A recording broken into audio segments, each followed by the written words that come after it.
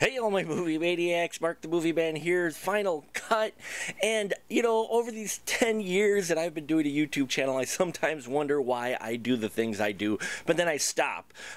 And so I am not going to wonder why I'm going to be doing these series of episodes. I'm just going to do them. And I'm talking about reviewing all of the Evil Bong series from Full Moon Pictures, except for Evil Bong 5, because I reviewed that on Horror Thursday, as well as all the Gingerdead Man films and the epic Gingerdead Man versus the Evil Bong. Yes, that's right.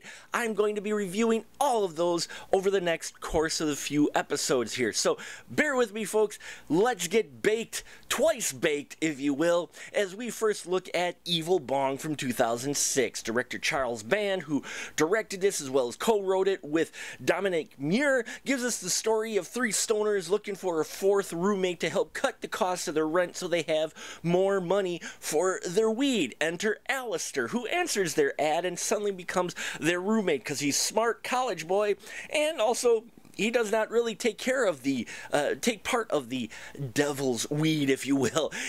So Larnell, who's kind of the leader of the group and reminds me of Jimmy Kimmel after a long toke, he decides to order this bong because he sees an ad in it. According to the previous owner of the bong, it's cursed. Well, he orders it delivered by a strange delivery man, and he gets the bong, and it's a huge bong, but it soon is the huge problem for them because the bong is cursed by Evie. Yes, Evil Bong, Evie is her name, and she's looking to smoke those who smoke from her and collect their souls so she can get more powerful. And we see how these four individuals deal with this Evil Bong and try to defeat Evie before she becomes more powerful and smokes them all. Evil Bong series.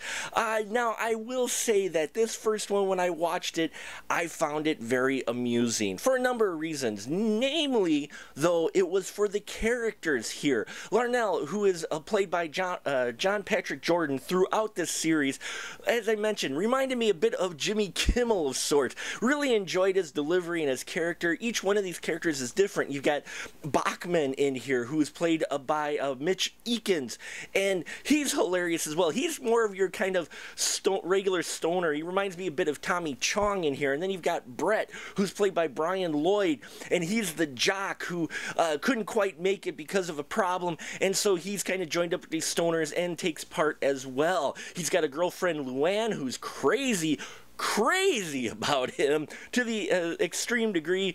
And of course we have Alistair in here as well, played here by David Weedoff, excuse me.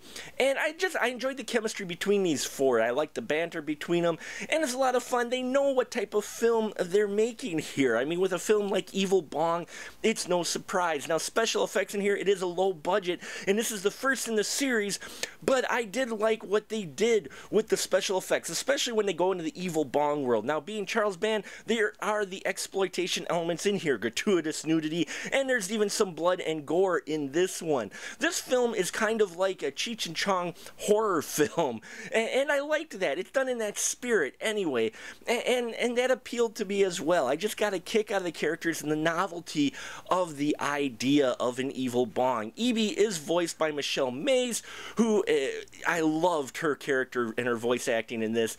Definitely entertaining, and you even get some cameos in here by Gingerdead Man, because that movie came out in 2005. You also have Tim Thomerson, the Full Moon regular, playing Jack Death, who makes an appearance in here, and Bill Moseley makes an appearance. And Tommy Chong makes an appearance in the end, and he has more than 1 minute of screen time. I loved how he is actually part of the plot, especially as we get to the climax of this film. Folks, it is not Oscar-winning cinema by any means, but Evil Bong is amusing, and I do like the idea and the concept of this film, plus the characters and the performers in it make it entertaining enough so you can at least sit back, have fun, and just enjoy the zaniness, the craziness, the outrageousness that is Evil Bong 1. Now, does this carry on through the series? Stay tuned here in the final cut to find out, because as I mentioned, we are reviewing all of them. We're getting twice baked here. Stick with us. Thank you for your support. If you haven't subscribed, please subscribe. Love to hear your thoughts on Evil Bong, and until next time, keep that ticket stub.